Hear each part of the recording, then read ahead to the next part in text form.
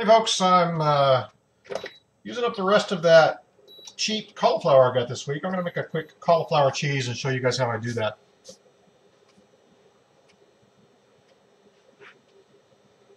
Pretty straightforward stuff. It's actually, curiously, the same way that I make my cheese dip, nacho cheese sauce kind of approach.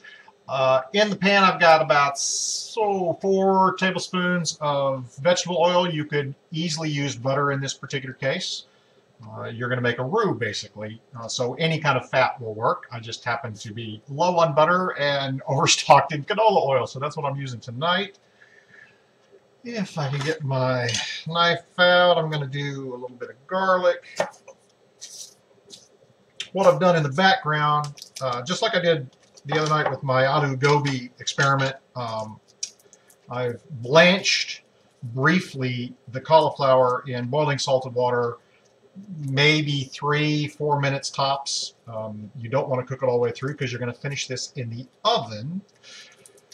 But blanching it takes the edge off of cooking, especially the thicker parts of the stock. It helps get those cooked evenly, which reminds me, I should go turn on the oven. I'm going to put the oven on, say, 375.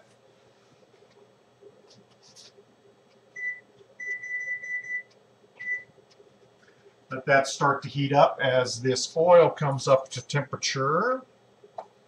Get rid of the gnarly bit of the end of the garlic.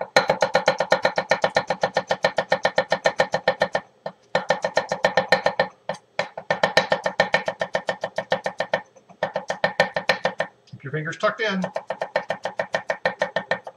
Just mince that fresh garlic down.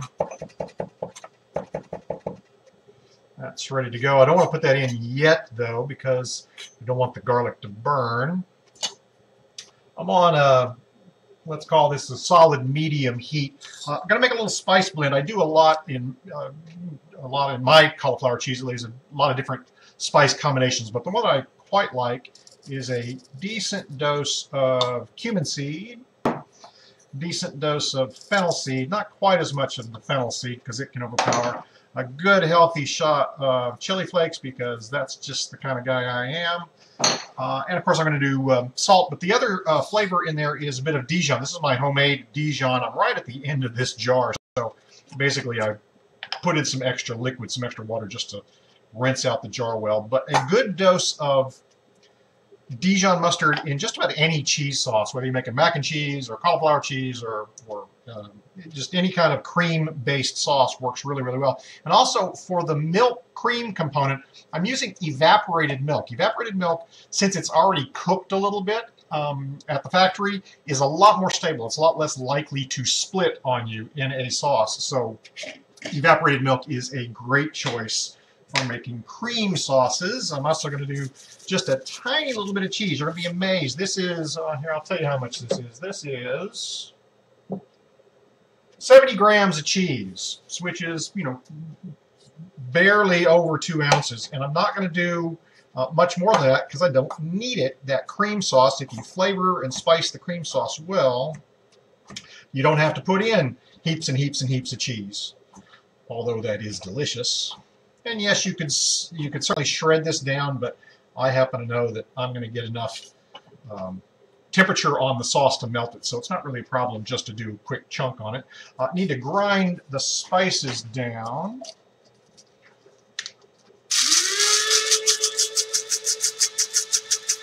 Oh, you know what I forgot to put in there is a little tiny bit of black pepper as well.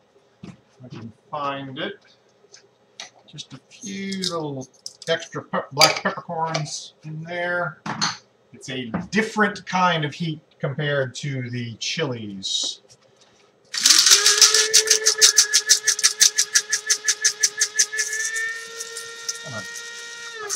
Fruit fly in here. I don't know where it came from. It's freezing outside, so it must have escaped from some hiding place in the kitchen. All right, so that's relatively hot. You can see that it's that's a little steam coming off, but it's relatively hot and smoking.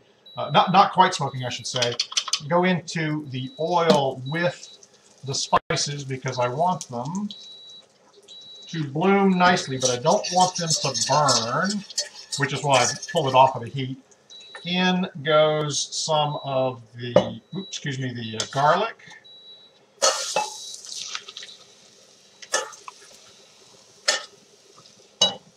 And almost immediately in goes the flour to calm it down.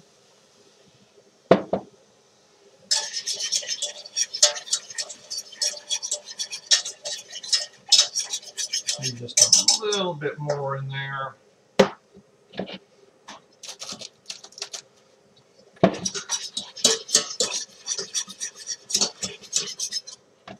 Still need a little bit more. I maybe had 5 or 6 tablespoons worth of oil in there.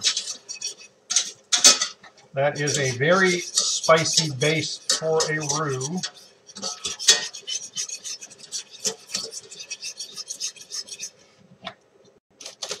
Maybe I had 6 tablespoons in there. There we go. That's better. And you know, I always see in recipes, cook the flour until the raw flavor is gone. I have no clue what that means. When you make a roux, you cook the flour. And oddly enough, the longer you cook the flour, the less thickening power it has. That's just roux 101. So I want to cook it long enough to bring the flavors together, but I want to cook it until it's just completely peanut butter or chocolate color, like you would do in some Cajun Creole cuisines. And now, there's the thickening power in there. Jeez, why in the world? I must have put in a whole lot more oil than I thought. There we go. I think I finally got it.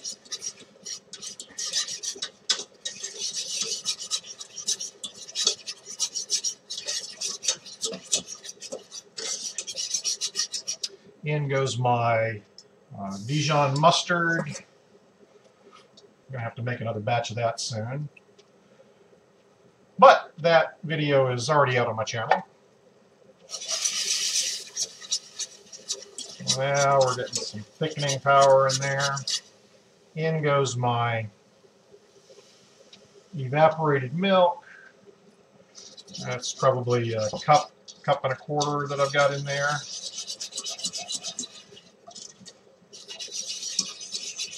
Whisk this to smooth.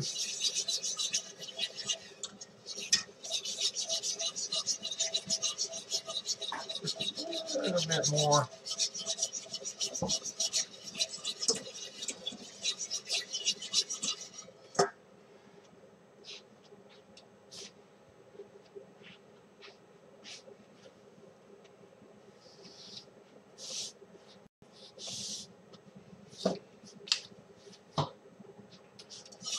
Let that simmer just a tiny bit longer because you can already tell that it's thickening up nicely. In fact, I'm going to probably grab a little bit of water.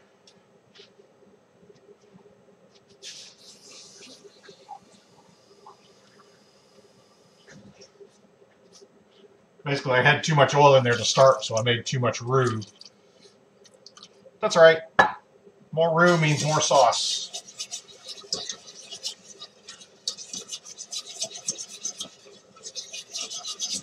Now I'm going to want to taste for salt.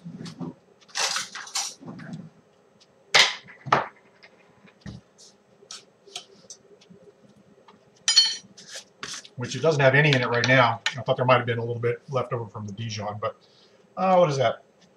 A good teaspoon's worth?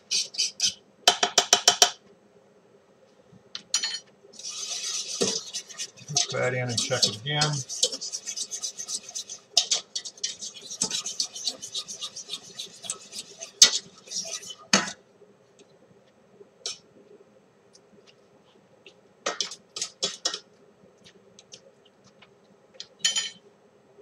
Yep, that's about right.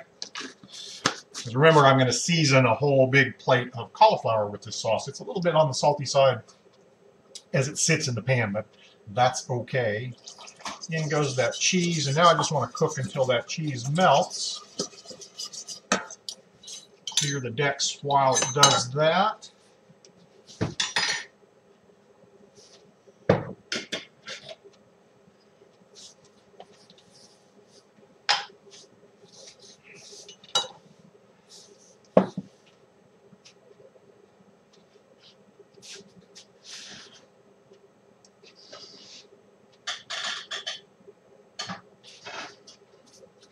Here is my baking tray of blanched cauliflower. You could absolutely do this with blanched potatoes, any kind of vegetable that you want to.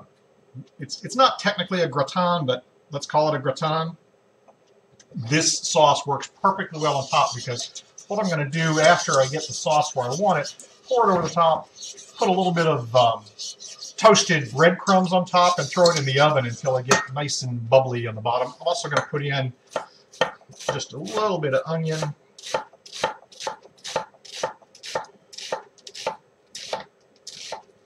That's about right. If I can keep it from flying all over the place. Let's give it one more.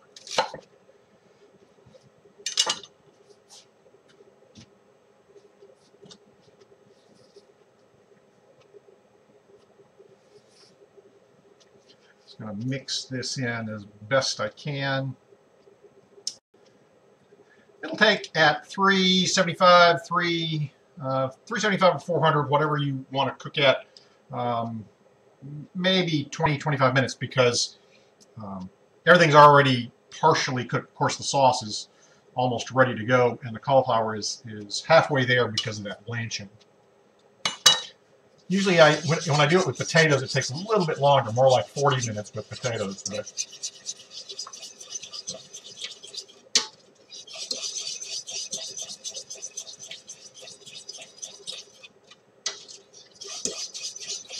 Loosen the sauce just a little bit more. This is actually some of the cooking liquid from the cauliflower, so it's got a little bit of flavor to it as well. We're almost there. One hold-out chunk of cheese.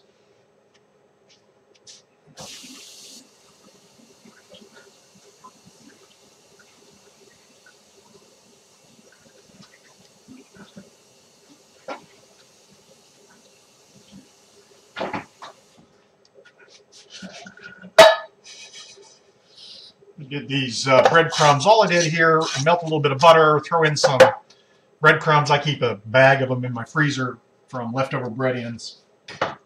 Toasted them down, a little bit of salt and pepper. If you wanted to put in some Parmesan, those are great, but wait till it cools down after you've toasted them to put some Parmesan in. You could put in rosemary or any other herb that you had available. Those are nice, but that's just going to be a crusty topping on the top. Of course, that's where toppings go. It'll crisp up a little bit, and a little bit more, I should say, in the oven. I think I'm there. Just taste for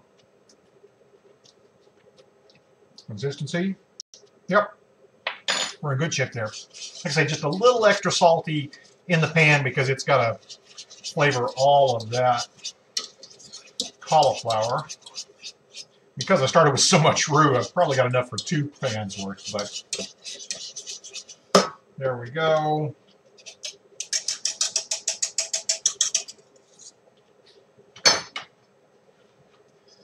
Go on top of the cauliflower this way.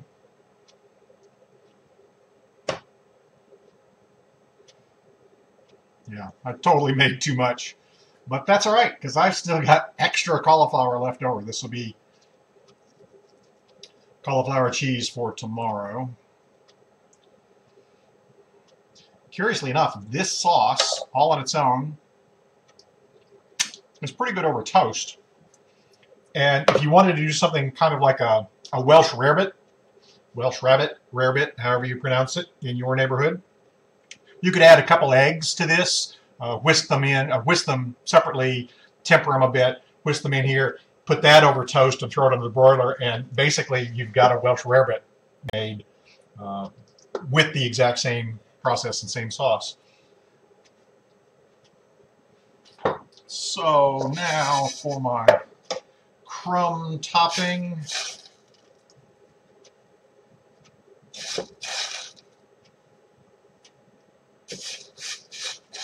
One thing I will say about the breadcrumbs is always toast them right before you use them. If you toast them more than, you know, an hour or two ahead of time, they lose their oomph, they lose their crunch. So these literally just came off my other burner behind me. And that is all we're going to do for cauliflower cheese. This goes in the oven, as I say, anywhere from 25 to 30 minutes at 375. If you want to see what it looks like, the recipe is already out on my website. Just go up to the blog up there in the corner. You can see not only the recipe, but also the end results, shall we say. And if you like this kind of live stream, subscribe, because before long, when I get all these technical details worked out and I get a better mic, I'm going to start scheduling honest-to-goodness cooking events as opposed to just whatever I'm cooking for dinner tonight. So there you go. I'm Mr. Spork. These are Mr. Spork's hands now. It's into the recipe, or into the oven with this recipe. I'll see you guys next time. Cheers.